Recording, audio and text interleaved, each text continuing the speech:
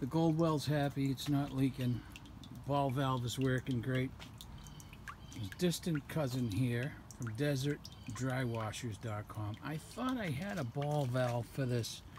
Jason, if you're out there, maybe you can remember what happened. So without a ball valve, you don't have control of the flow. Let me demonstrate.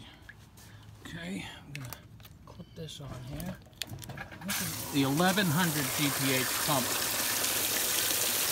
So now, if I didn't want that much water, I could dial it down. And this is a cute little rocker box. Hasn't really had its debut yet. Maybe I'll go to Nevada. But that's the idea. Made that little aluminum frame. Go to desertdrywashers.com. Alright, that's going to be it for now. See you guys on the stream.